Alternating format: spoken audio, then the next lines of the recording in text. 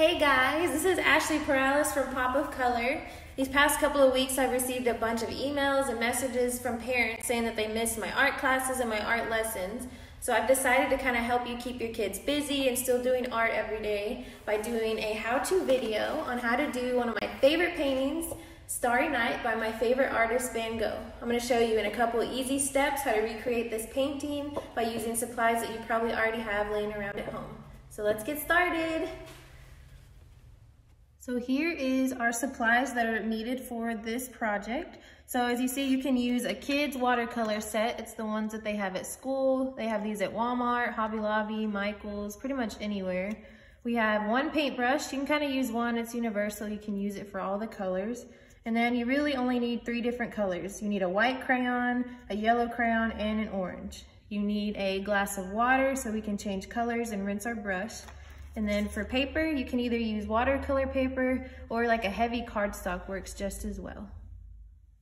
So the first step we're gonna do is we're gonna get our orange crayon. We're gonna use this to draw our moon in the top right corner. So just draw a nice moon shape.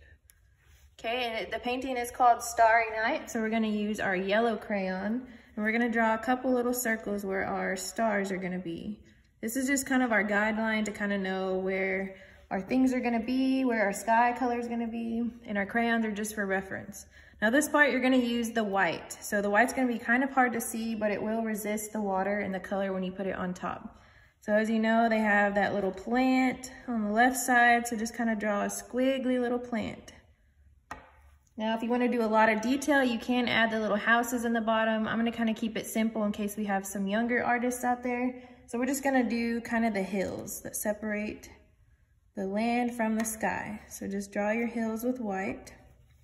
Now you can use your yellow crayon again and go back and kind of map out your swirls. So Starry Night's pretty well known for having the pretty swirly sky.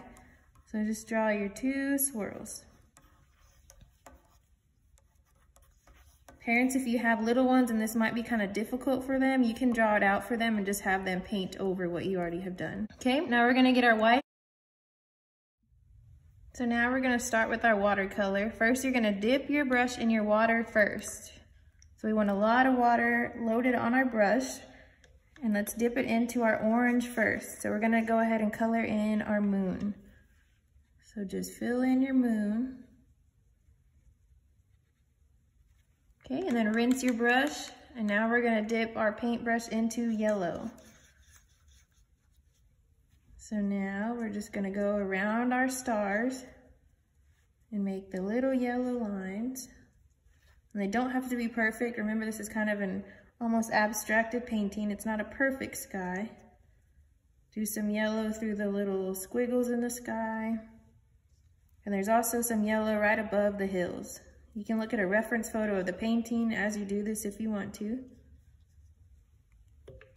Okay, now the next step is important to kind of let it dry a little bit because as you know, you mix blue and yellow, it makes green, and we don't want a green sky, so kind of let it dry a little bit or work on other areas, maybe like your little bush over here. So we can use some green first. So just kind of remember where you drew out to your little bush. So add some green. Now in the reference photo, it has a lot of browns and black, so you can use those colors as well. So just kind of darken up the little tree.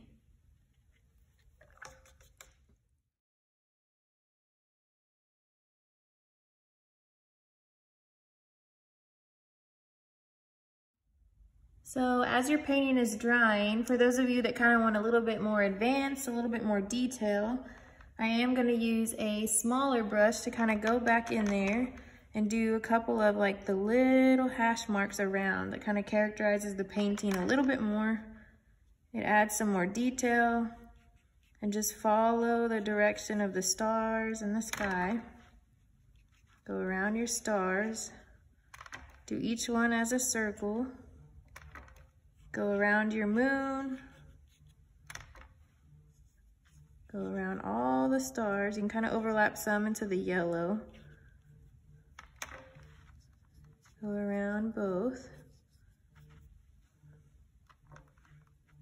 Okay, so I'm using two different blues here. This one is a darker blue.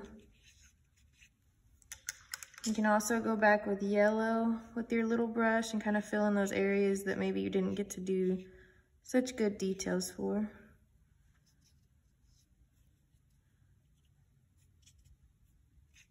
So this is kind of for adults or kids that want more of a challenge. You can kind of go back and do some more detail all through your painting. We can add some more darker shadows in our plant to kind of make it look more 3D. And when you're finished, when you're happy with it, sometimes it's hard to step away from it.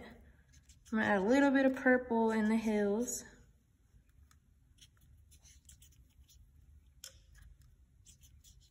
A little on this side.